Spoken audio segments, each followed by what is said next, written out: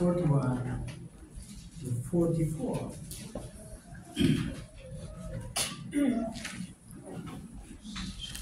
And it says, Jesus said to them, "How does David say that the Christ is his son?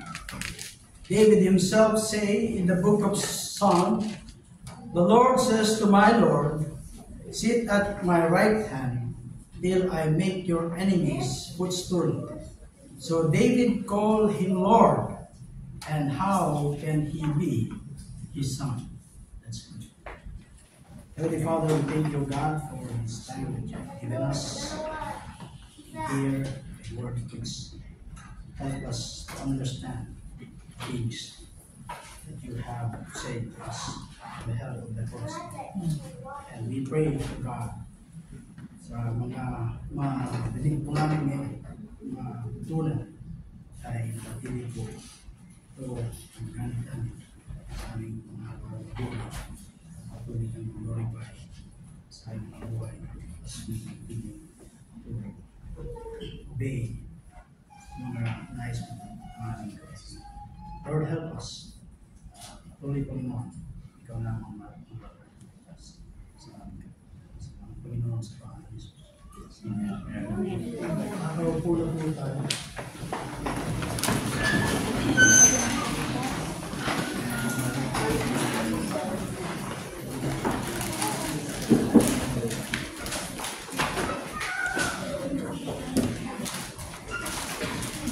So yung ating title ay Understanding Who Jesus Really Is. Noong last Sunday, yung topic po natin is Understanding the Resurrection. At kahit na maunawaan natin yung resurrection, kung tayo ay walang tamang relasyon sa Panginoon through faith in Jesus Christ, then hindi natin mararanasan yung resurrection. Kagaya ng mga Saduseo, sa ating pag-aaral nakaraan, sila ay may maling pananaw sa resurrection. At the same thing, dito sa ating pag-aaral ngayon, sila ay mayroon ding maling pananaw sa Messiah. At ito pong ating text ay masusumpungan din sa aklat ni Matthew, kabanatang 22, mula sa mga talatang 35 hanggang 46.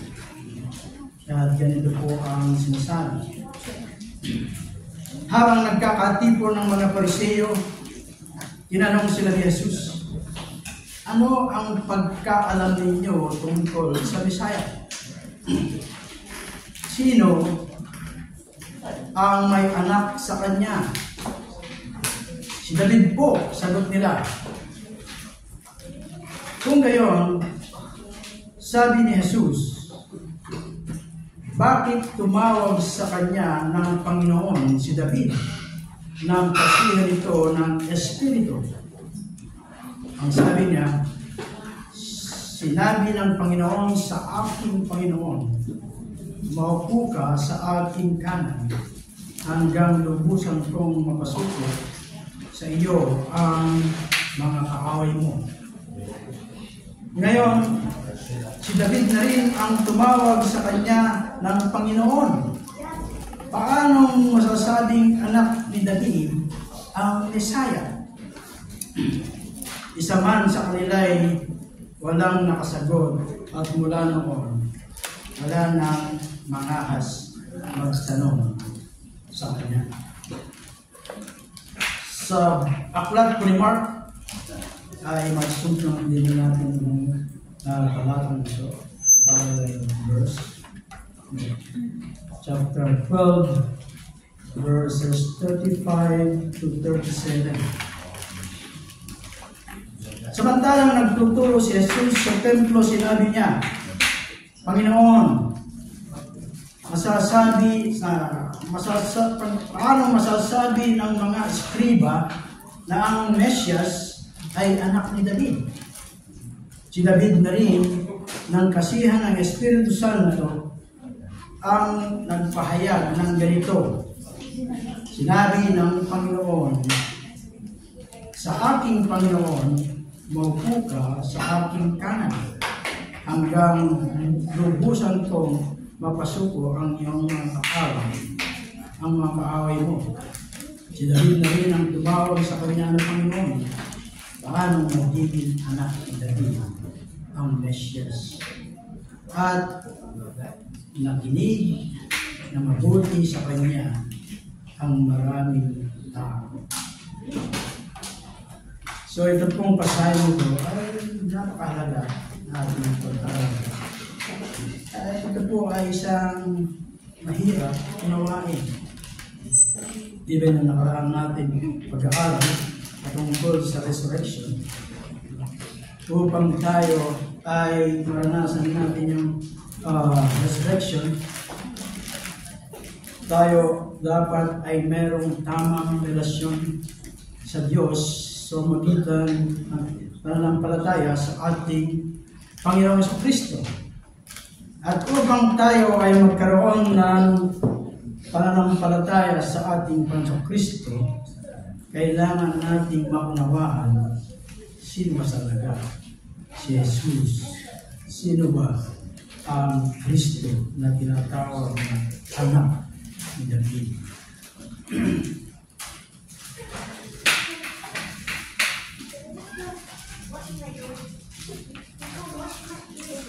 Ito po ay isang popular title of the Messiah, yung pong Son of David. At kung maalala niyo yung isang bulag sa daan ng Jericho, ito po yung tawag niya sa ating Panginoon. Luke 18:38-39. Sabi po ron, and he cried out, Jesus, Son of David, have mercy on me. And those who were in front rebuked him, telling him to be silent. But he cried out all the more. No, mas lalo pa siyang sumigaw. Sabi niya, Son of David, mahabag ka sa akin. At ganito rin in-address ng mga crowd noong ang ating Panginoong Kristo ay papasok sa Jerusalem. Matthew 21:9. And the crowd that went before him and that followed him were shouting, Hosanna to the Son of David. So, ang ating Panginoong Kristo, ito po ay cast out yung doubt dito po sa validity ng title, the Son of David. So, yung pong quotation dun sa Psalm 110 verse 1. No? At nung pong panahon ng ating Panginoong Kristo, yung Psalm ay attributed po kay David. At dito sa pasahe na to, kinuha yung pong nire-refer, yung Messiah. At sinabi po dito na narinig ni Haring David ang Diyos na nangusap, no, sa ating Panginoong Kristo. No? David says that he heard God speaking to his anointed one and tell him to sit at his right hand until his enemies become his footstool. And in it, David called the Messiah, my Lord. How can the Messiah be at once David's son and David's Lord? Paano magiging ang Mesyas ay anak ni David at Panginoon ni David? So dito po ang ating Panginoon Kristo ay he tried to do yung lagi po niyang ginagawa to correct yung pong popular idea patungkol sa Messiah. Na yung Messiah, which was that under him, yung golden age would come. At yung Israel ay magiging greatest nation sa buong mundo. Ito po ay isang dream, no, of political power. At paano ito magaganap? Merong maraming mga ideas, subalit ang isa sa popular idea that merong linitaw, no, na great descendant of David na darating, siya ay isang invincible captain and king. Yun po yung pananaw ng mga scribes and Pariseo at ng mga Jews. Kung kaya nga, yung title, The Son of David, ay may halong world dominion and military power at material conquest. So, ang sinasabi po rito ng ating Panginoon Kristo, iniisip nyo yung darating na Messiah ay anak ni David. At siya nga. But, higit para po, siya ay Panginoon. He is Lord. He was telling men that they must revise their ideas of what Son of David meant. They must abandon these fantastic dreams of world power and visualize the Messiah as Lord of the heart and lives of men. So Jesus was implicitly blaming them for having too little an idea of God. It is always man's tendency to make God in his own image. Tendency po ng tao na yung Diyos ay gawin niya dun sa kanyang nais na image. Kaya nga't marami, kung ano yung maisip, ay gagawin at siya yung kanilang sasambahin. Kasi sabi nila, ito yung image ng Diyos.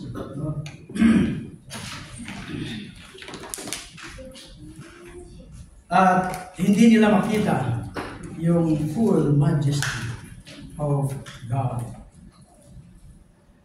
So, hanggang dito po, sa point na to, yung ating Panginoon Kristo is mostly on the defense side.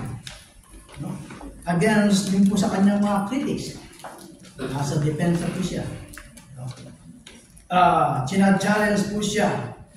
Challenge siya doon sa kanyang authority noong linisin niya yung templo.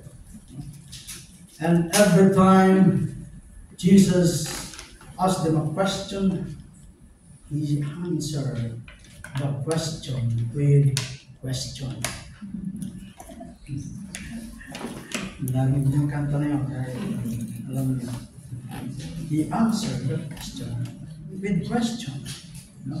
Ginanong siya sa authority, no? Doon kung sa authority, kung bakit niya ginagawa yun, ang response niya ay question about baptism of John. At ganoon din doon sa the parable of the wicked tenants or farmers. At pagkatapos ay tinrig po yung ating Panginoon, no?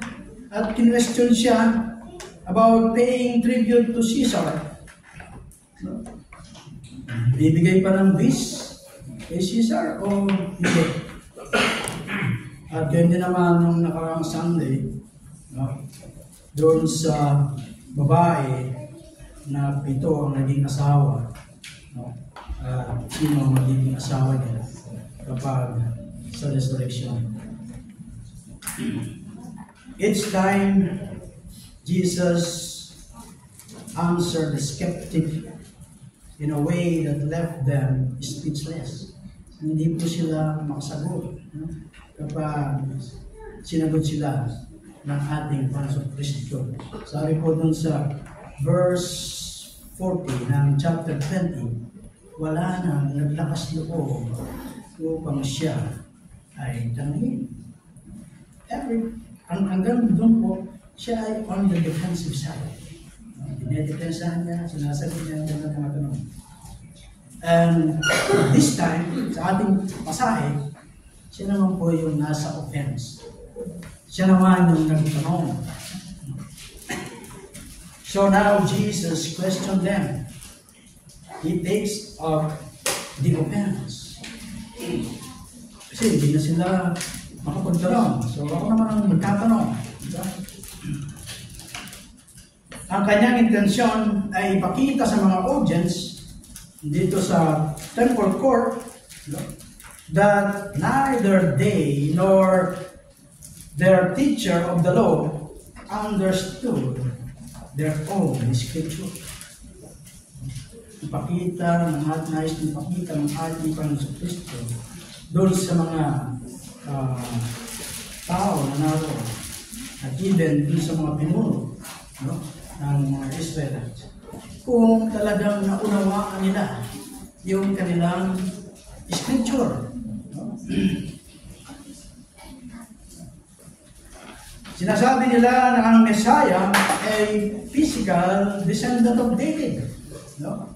But they wrongly thought that he would be just a great man. Sinasabi nila, totoo, siya ay manggaling sa lahing David. Subalit, mali sila na yung Messiah is just a great man. A political savior who will bring in an age of peace and prosperity. Ang nais ng Panginoong Jesucristo sa kanila ay makita nila na ang Messiah or Christ will not only be David's son, but also David's Lord, God in human flesh. They needed the right view of Messiah so that they would not be deceived by false religion. Ang false religion daw was embodied in the scribe and Pharisees, the religious leaders in Israel. Yung pong mga common people ay madali silang ma-deceive into thinking that true spirituality was to be like these leaders. Yung tunay na spirituality ay kagaya nitong mga leaders, religious leaders ng Israel. They dressed differently. Everyone gave them respectful greeting in public. They sat down in front of the synagogue and in the seat of honor at public banquet. At kung maalala nyo ang ating mga pag-aaral na nakaraan, ay yung pag-aaral po natin naman ito. Lagi silang gusto nasa unahan doon sa sinagoga para mag-notice. At sabi pa rin ito ay nag-o-offer sila ng mahabang prayer. It seems far more spiritual than everyone else. And yet, yung kanilang puso ay malayo sa Diyos. They were full of pride. Puno po sila ng pagmamataas, ng kasakiman, ng makasarili. So Jesus exposes them and warns of the great judgment that they will receive.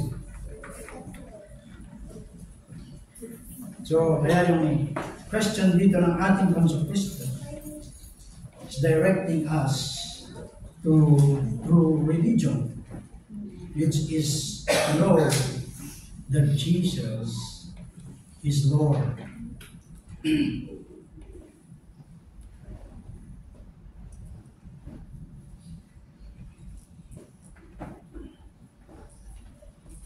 True religion is to know Christ as Lord. True religion is to know Christ as Lord. So yung pong essence of true Christianity is to have a personal relationship with the living God through His Son, Jesus Christ. So yung pong panalitan ng ating Panginoon Kristo, noon po sa John 17:3, sabi po niya, this is eternal life, that they may know you, the only true God, and Jesus Christ, whom you have sent.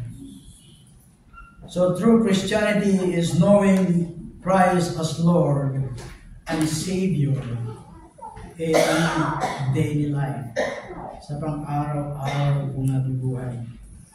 And it involves two essential, dalawang points po ang makikita po natin. Una, knowing Christ as Lord means having the right understanding of His person. Knowing Christ as Lord means having the right understanding of His person. So in asking this question, Jesus was not playing a theological games dito po sa mga kanyang kritiko. Hindi po siya nagdadala ng pasahe upang magkaroon ng interest at makita ng mga audience kung paano sinasagot ng ating Panginoon Kristo itong mga nagtatanong sa Kanya. Yung mga nakikinig, marami yung mga audience habang siya ay tinatanong at habang siya ay sumasagot. Subalit, ang makita po natin dito that Jesus was doing evangelism. He was going after soul. Bagamat alam ng ating Panginoon sa Kristo na itong mga religious leaders would surely condemn Him to death, He was reaching out to them and to the greater audience, pressing them to consider the important question, who do you say that I am? Ito po yung katanungan ng ating Panginoon Kristo dito sa mga leaders at sa mga audience na nakikinig sa inyo. So in quoting from Psalm 110 verse 1, sinasabi ng ating Panginoon Kristo, this is more essential. You need to recognize that Messiah is not only David's son, his descendant, but also David's Lord. The Father has promised to make all of His enemies a footstool for His feet. Dahil po ng ating pasahe. If even the great king called Messiah his Lord, then don't you think that you and I must do so also?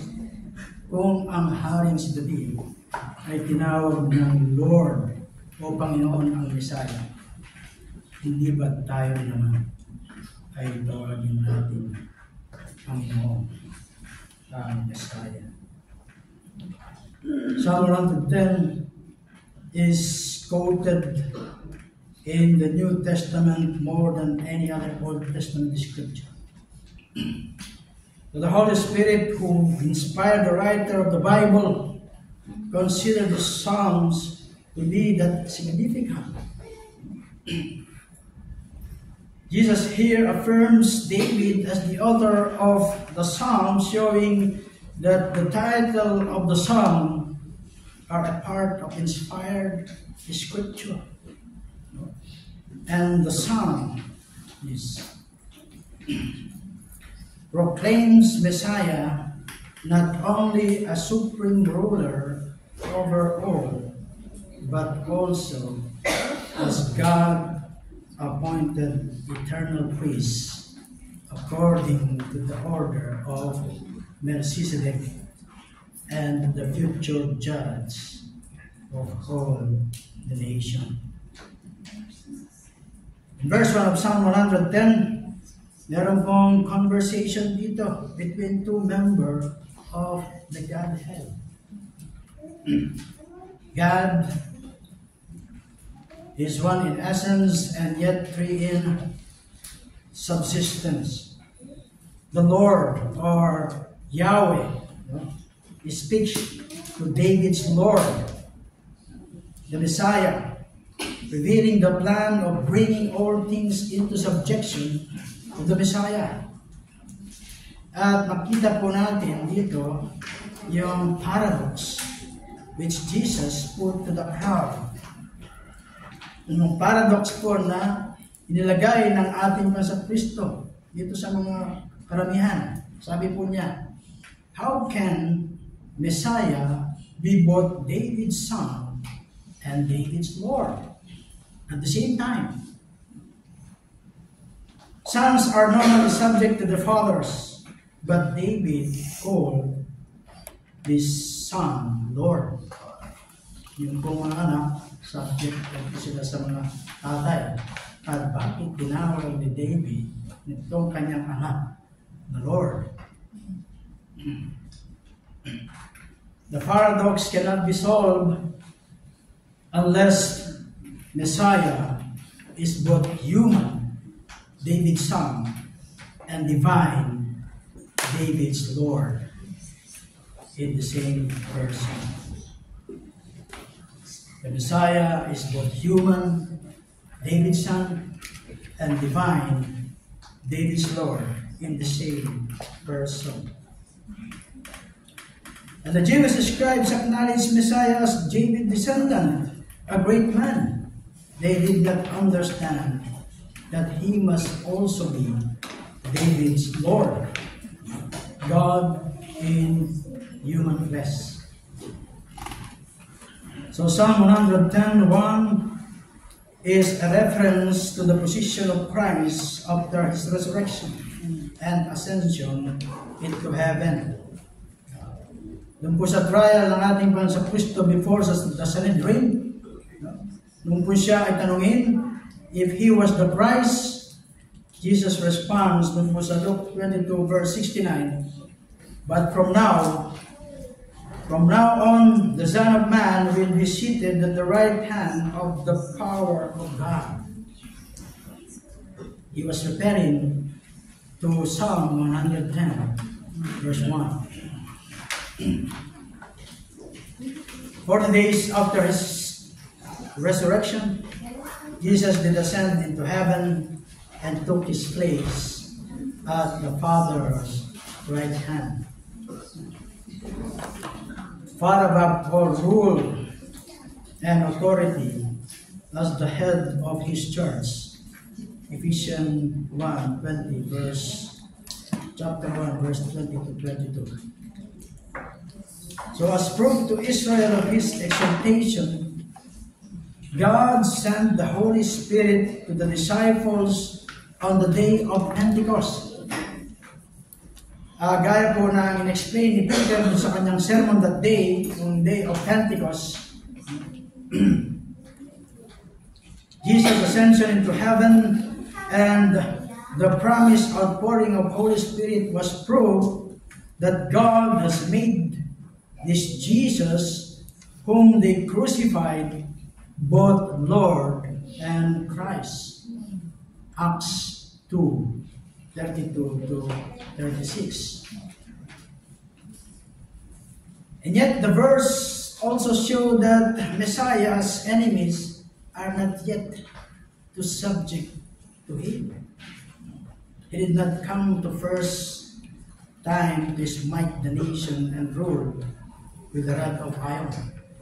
Hindi po niya sila nilipor nung siya ay dumating. No?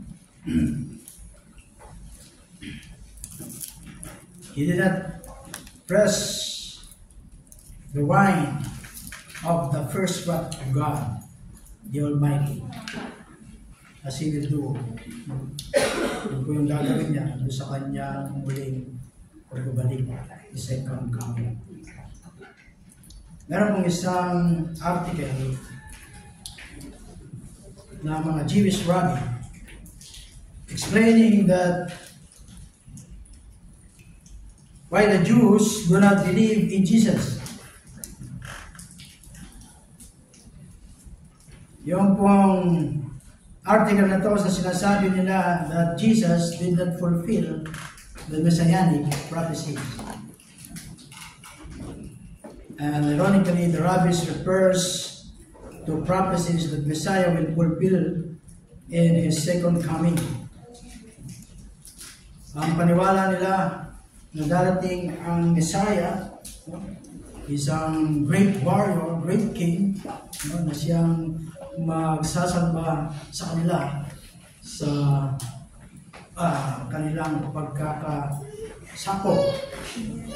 But ang paniwala nila ay magaganap ito sa second coming because hindi nila nakita doon sa panahon ng ating Panginoon Kristo.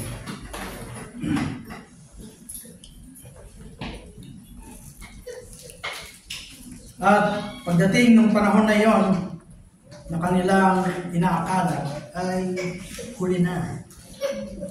Hindi na sila nakapag-repent. At sa panahon na yon ay na-miss nila yung sinasabi ng Scripture na ang Panginoon ay kailangan niyang magdanas mula ng kahirapan.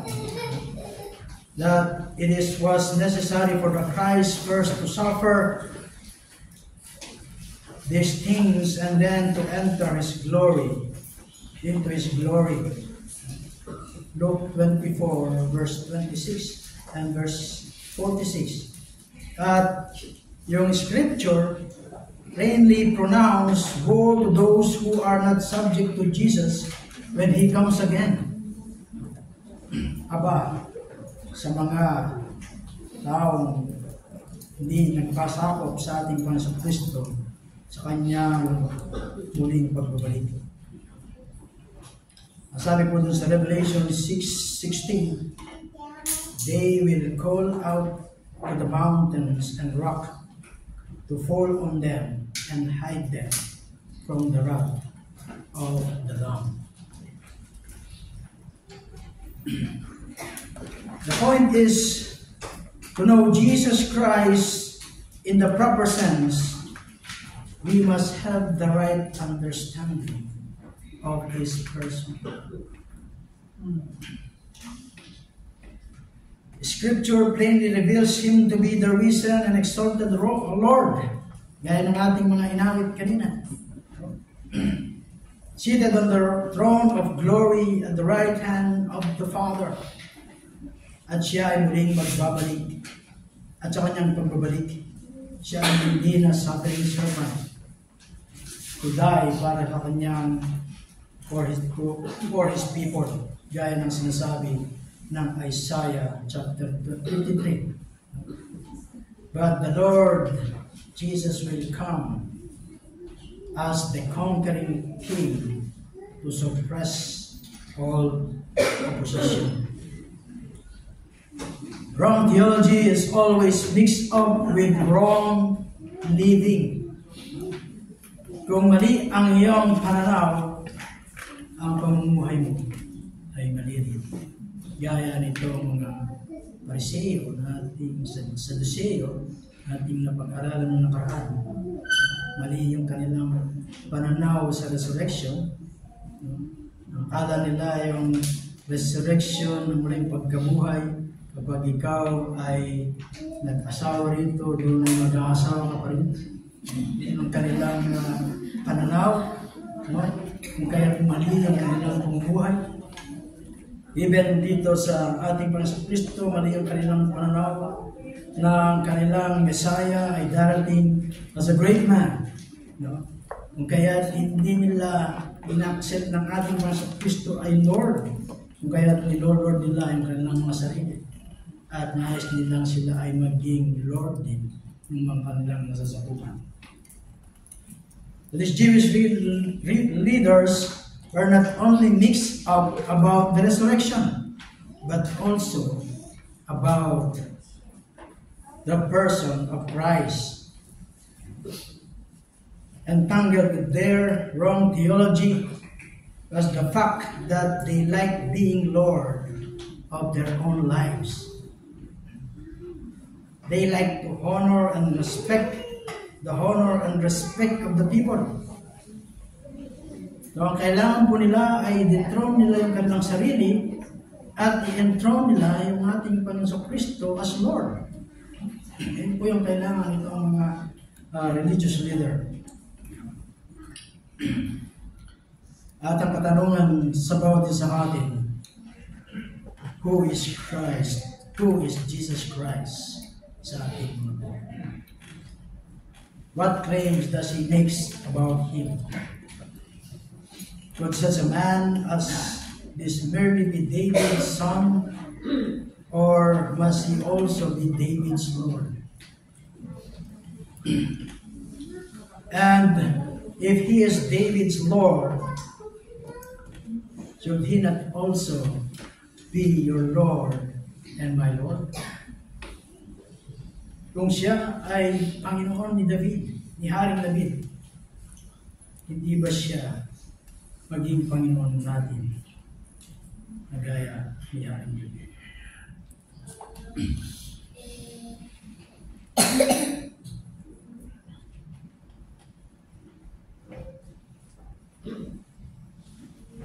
Knowing Christ as Lord means having the right understanding of His person. Doon po sa Book of John,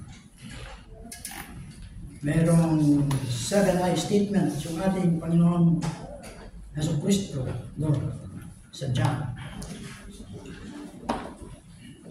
Sa John 6:35, sabi po ng ating Panginoon Jesucristo, I am the bread of life. Pagdating sa John 8:12, sabi po ng ating Panginoon Jesucristo, I am the light of the world. And in John 10:7, sabi niya, I am the door. John 10:11, I am the good shepherd. John 11:25, I am the resurrection and the life. John 14:6, I am the way, the truth, and the life.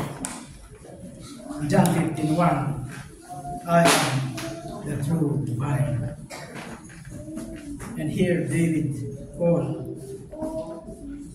Jesus as his Lord. Second, knowing Christ as Lord means having the right response to His person. Having the right response to His person.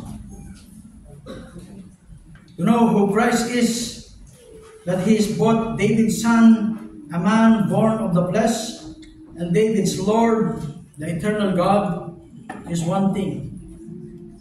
But each person responds to this truth by trusting in Christ as Savior and yielding to Him as Lord.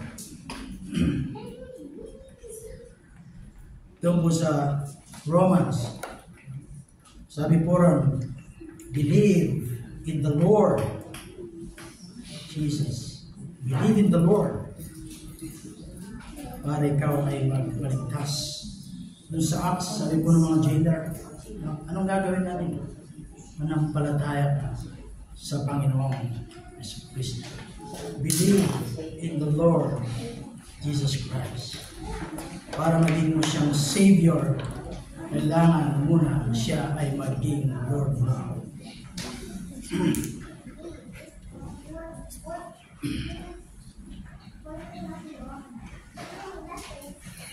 So dito po sa occasion na to, Jesus did not answer the question he posed, nor did He call for a response.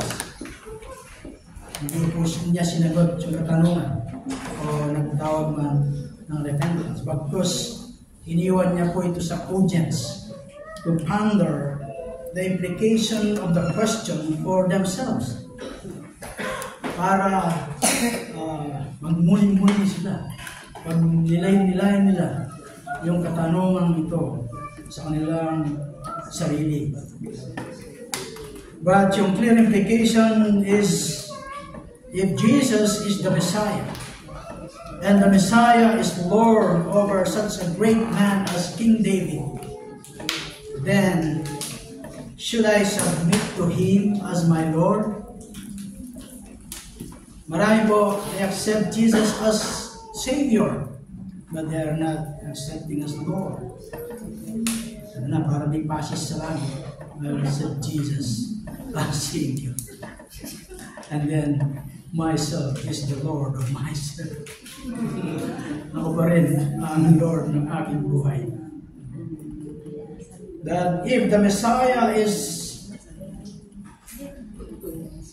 Lord over such a great man as King David, then we should submit to Him as our Lord. True Christianity is not just believing intellectually that Jesus is the Messiah or that He is our Savior. True Christianity means believing in Jesus in the sense that you follow Him as Lord. So that in thought, in words, and deed, we are going to be more and more like Him.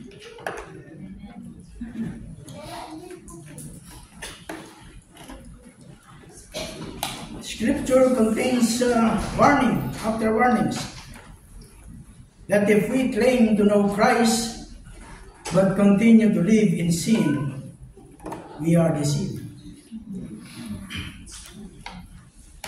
Maraming pong pasahe sa Bible na kapag tayo ay sinasabi natin tayo ay kilala natin ang ating Panginoon Kristo at magpapatuloy tayo sa pamumuhay sa kasalanan, diyan dinadaya natin ang ating mga sarili.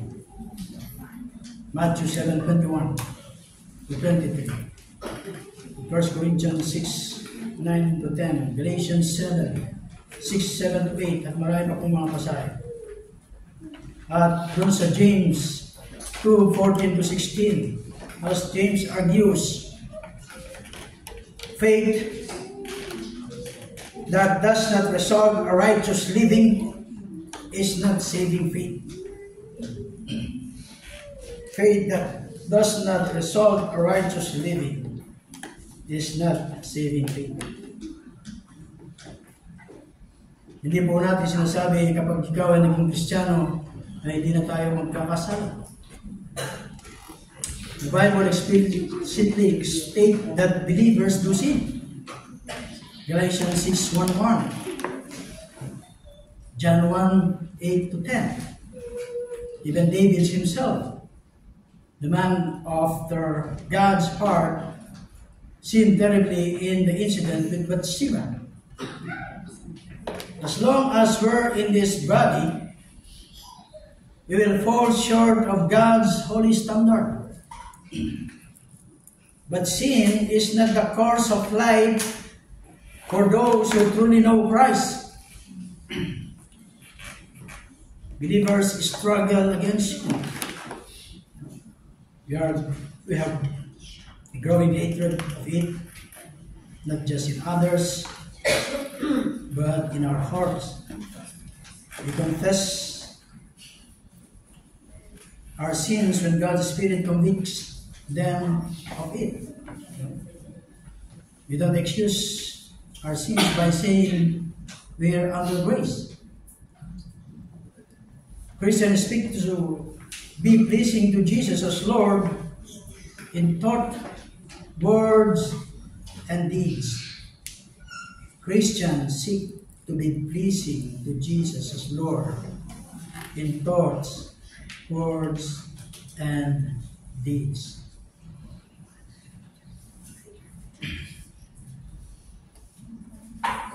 True religion means submitting personally to Jesus Christ as the Lord. At kung tayo daw ay may mga business, ay meron din tayo mga basic question. What is it that we do? In other words, what is our product? Or what service do we provide? No, mahirap daw gawin, no, ang limang uri ng business kapag hindi malinaw sa atin kung ano yung business na ating gagawin. Same thing to the church. We need to ask basic question. Who is this Jesus we claim to follow? Sino itong Jesus na ating claim na pinafollow? Where is He heading us? What is it that He wants us to do? Ano ba yung nais niya na ipagawa sa atin? Yun daw mga churches that do not answer this preliminary question often turns into a cloud. Kasi walang direction na tinutungo at hindi alam kung ano ang gagawin. At narinig natin yung debate ng ating Panso Kristo dito sa mga religious leader. No? They peppered him with questions in an effort to stump him, to make him look bad.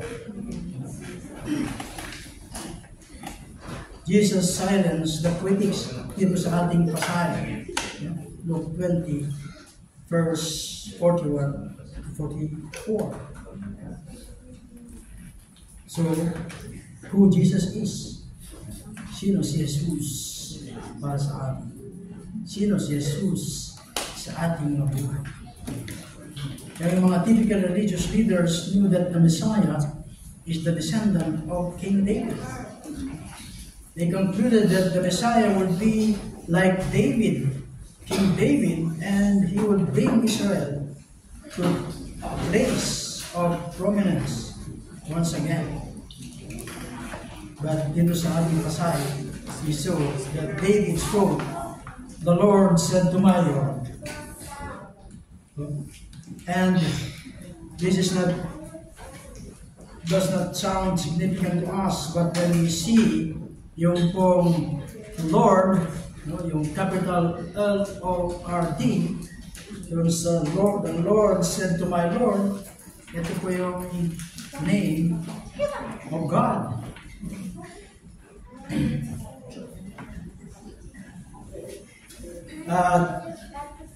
Meron pasahe sa John 8:56 to 59 na nai-record itong John, nai-record si Apostle John.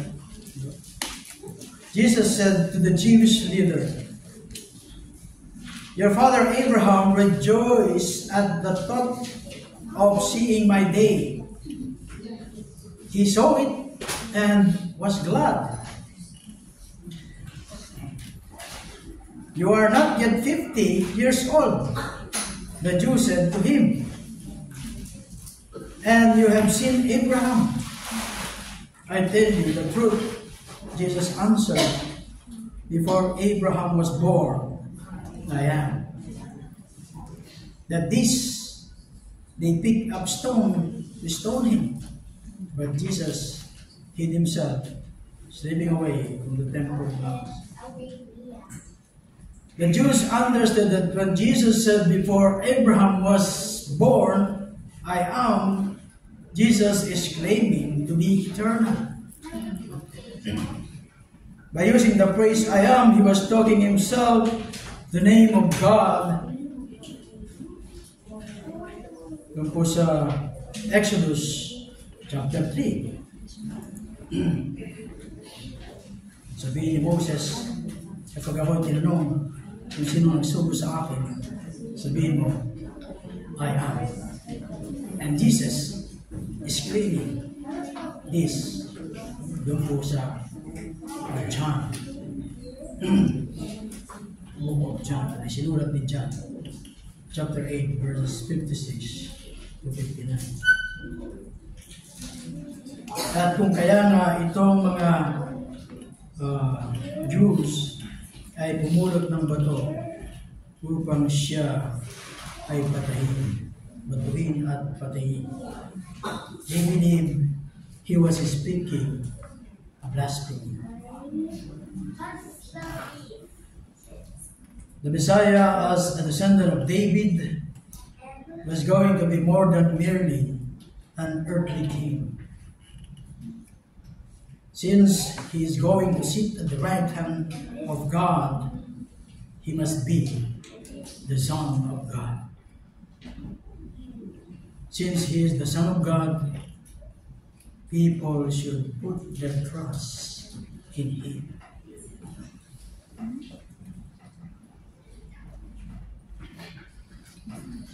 So the teachers of the law were looking at the Messiah through the narrow lens of their own expectation.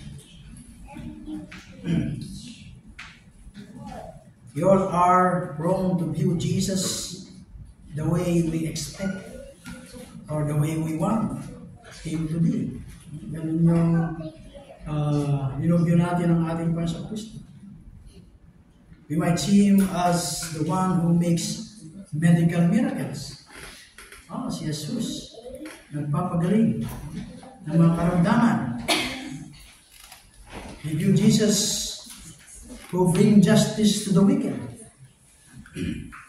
The one who understands the torment of our hearts and mind. The one who gives us good things. The one who loves as we are. Or the one who shows us the way to live. Ganon yung view natin sa ating Panginoon Kristo.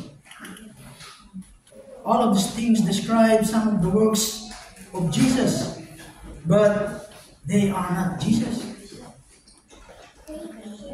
They are things Jesus does, but it is not who He is. Hindi siya yung gaya ng iniisip natin. Si Jesus, a great healer, yes. A great provider, yes. More than that, He is Lord. People who see Jesus only in terms of what He taught or what He did are missing the real beauty of Jesus. He came to earth as God living among us. He possessed the unique authority of the Son of God.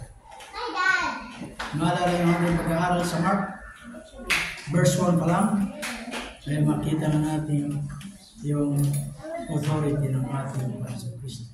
At sa verse 1 pa lang, sinasabi ni Mark that Jesus is the Son of God. Being the Son of God, He is to be our Lord.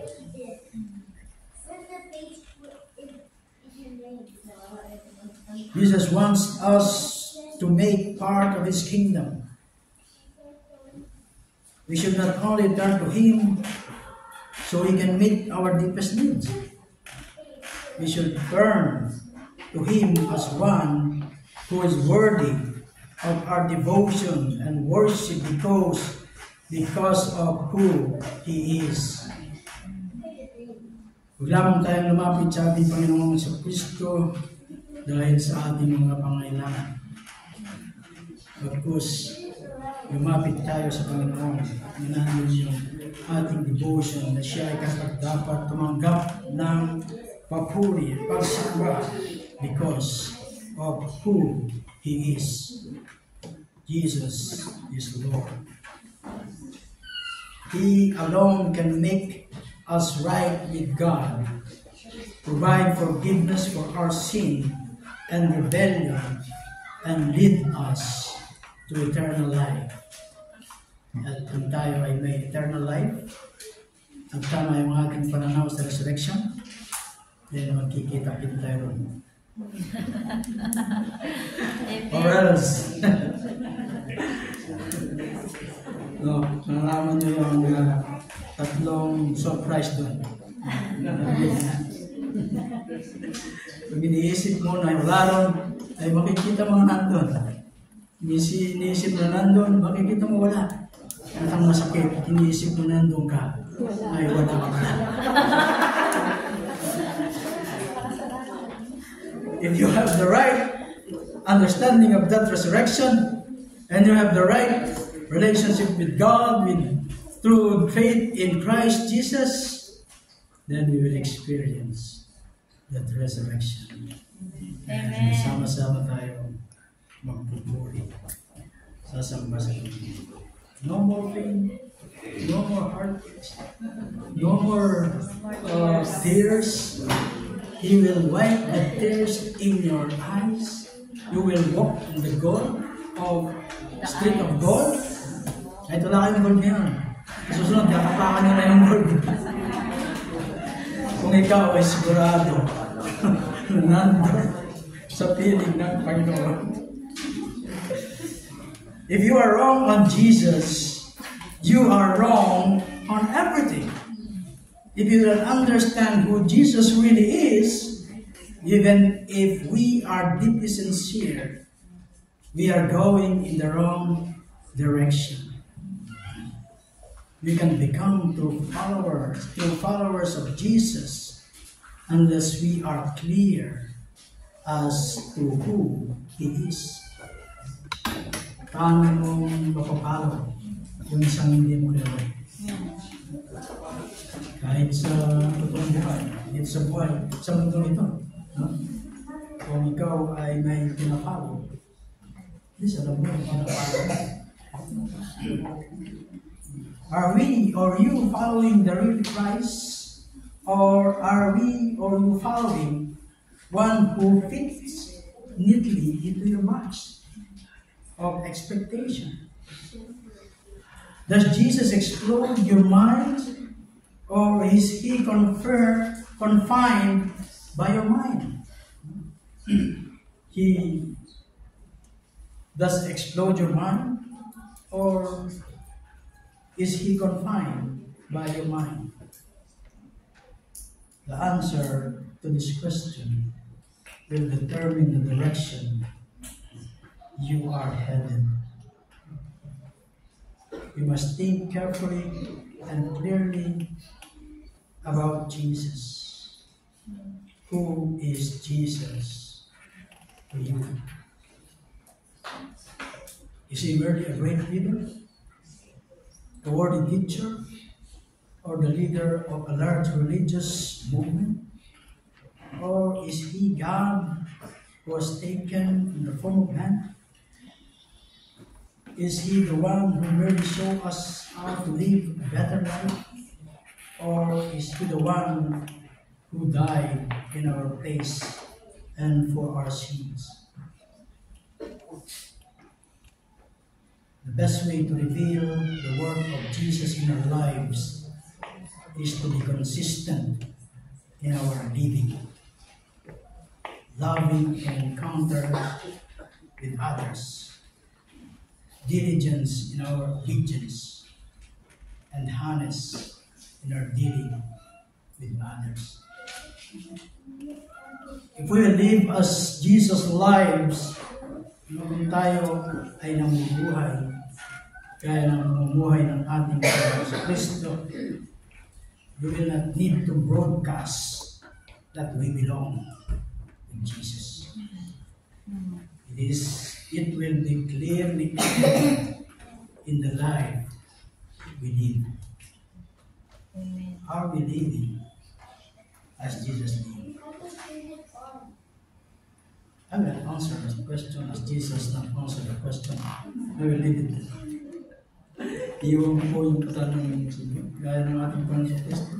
Iniwan niya yung katanungan na paano magiging anak ni David ang Messiah na ganun sinabi niya na siya ay kanyang Panginoon. Those who call themselves the followers of Christ take on a great responsibility. People look at us to see how Jesus impacts our lives. People rightly expect that they will see something of Jesus in us. Yun ang ina-expect ng mga tao sa atin. That they will see something with Jesus sa ating mga buhay. Masaklap. Ang kaparto natin, nasasabihin, ay, Christian. Hindi halata. No one expects us to be perfect, but they do expect us to be different.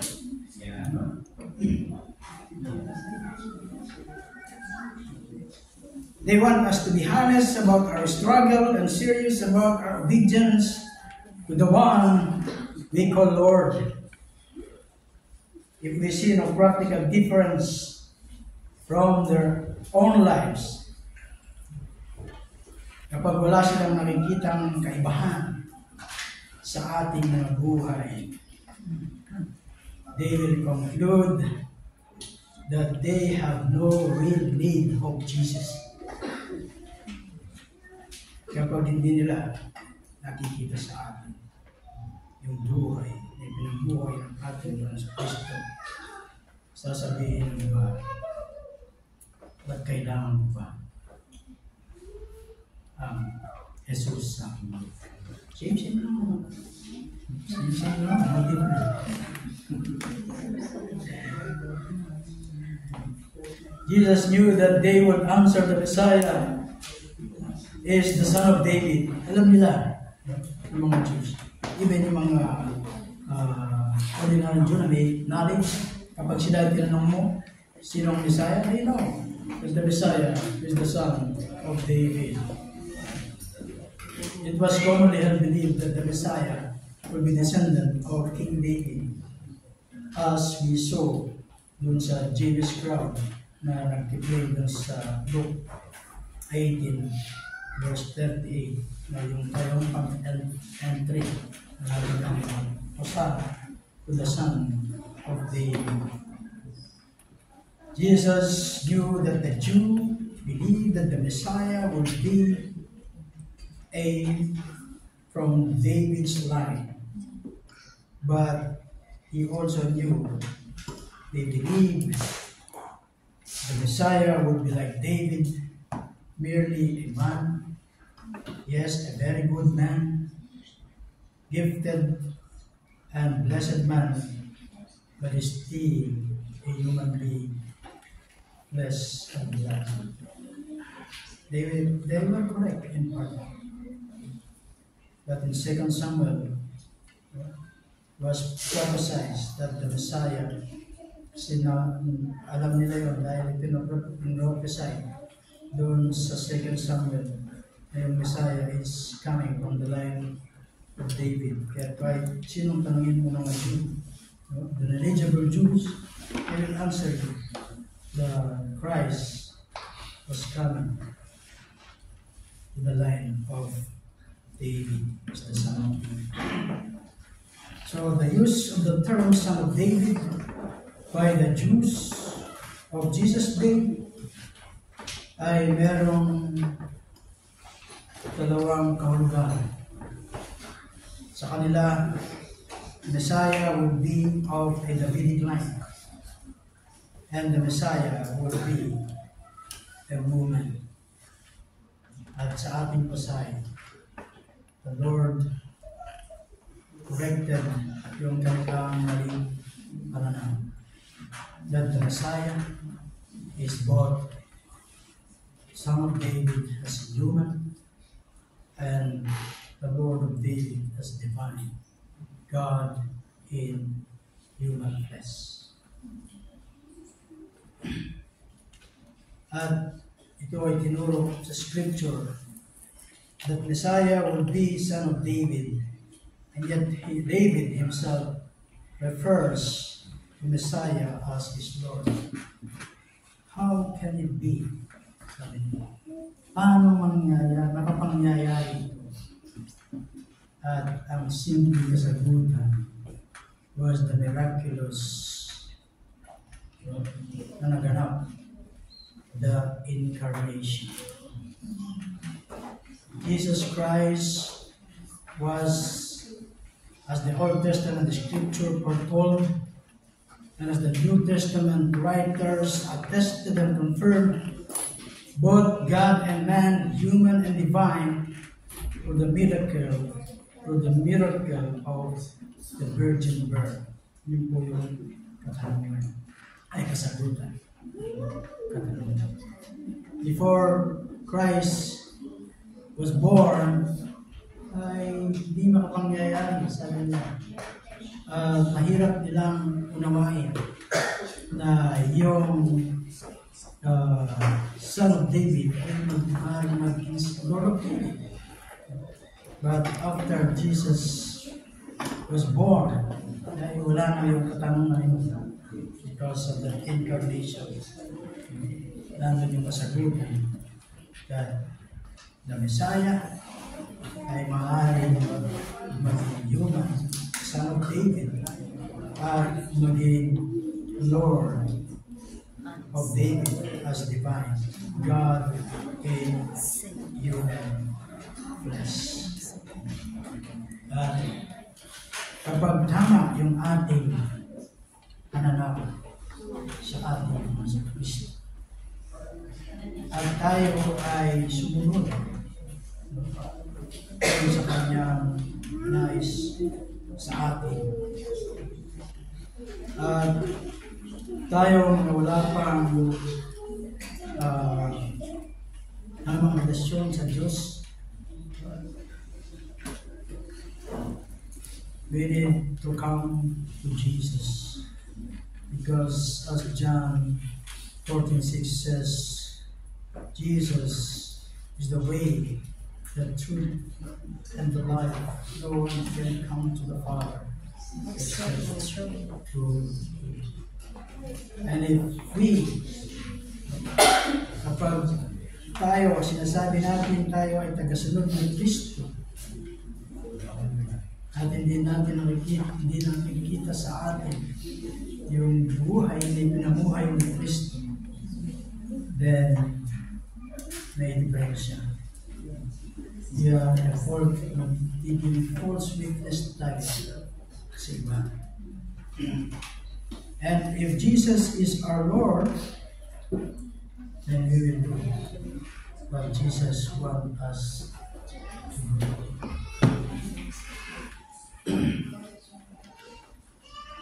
Having a proper understanding of Jesus,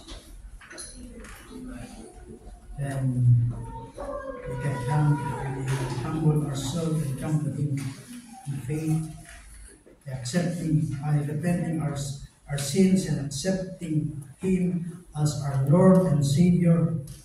Then we will have the promise of eternal life. Praise God po sa kanyang mga salita.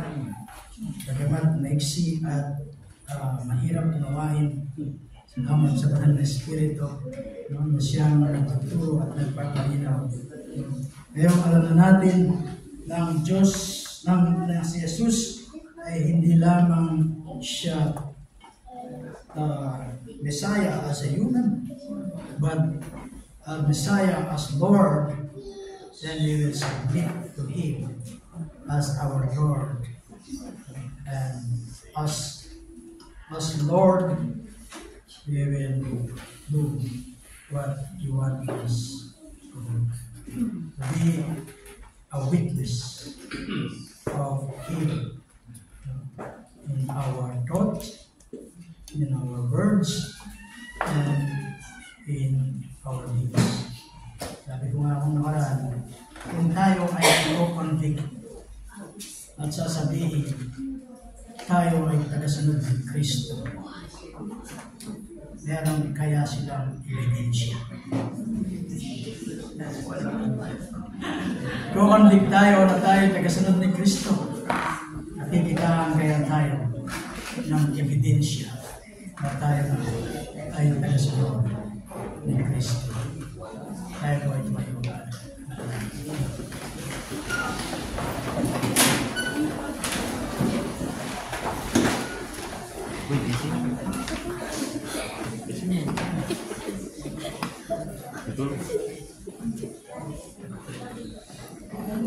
Lagi ng Diyos, kami po ay nagpupuri, nagpapasalamat hanggang sa tunay ng Espiritu ay naunawaan po namin ng iyong salita na iyong dinala sa amin sa hapon ito. Tunay nga, O Diyos, you are not only human, but you are God in human flesh. Lord, maraming salamat po for that wonderful message that you have brought us sa hapon na ito. Kung si Haring David po ay tinawag kanyang Panginoon, ano ba kami o Diyos na tawagan kanyang Lord, maaaring mangyari lamang ito kung kami ay may tamang relasyon sa iyo. Lord, we pray, kami mga wala pang tamang relasyon sa iyo, Panginoon, ay nangusap sa amin ng ibang Espiritu. Ilusin po kami kung ano po ang makita namin kung aming pangailangan ng Savior of God, and only Jesus can provide this. Thank you, O God, that you are not only a Savior, you are our Lord. And being our Lord, we are submit our life to you. Use us for thy glory, O God. Lord, salamat po, Panginoon, sa hapon. Salahin namin, O Diyos, na iyong salita, ang mensahe sa amin, O Diyos, ay di lamang manatili sa aming mga isipan. Puso ito ay pinili mo sa aming puso at may apply po sa amin ito sa aming buhay. Makita sa amin, O Diyos, na tunay na kami ay iyong tagasunod. That we are your children. Makita sa amin buhay, sa aming mga pananalita, sa aming mga gawa. At mag-glorify sa aming buhay. Lord, maraming salamat. Tunay, ilusin ang bawat isa. Sa tuloy ng mga Espiritu, Panginoon, maging buhay na testimony kami sa mga taong nakapaligid sa amin. Tunay, Panginoon, na masalay nila iyong buhay na Diyos sa aming buhay. Lord, sinamin ibibigay ang awesome food at pasasalamat. Ito ang aming panalangin sa pangalan ng Panginoon Jesus. At kamilin po natin yung pag-ibig ng Diyos sa amang sumasalangit, ang patuloy na pagligtas ng ating Panginoon Kristo, at ang patnubay at gabay ng Banal Espiritu ay sumahating lahat. Kayo ang magpapakita. Amen. Amen.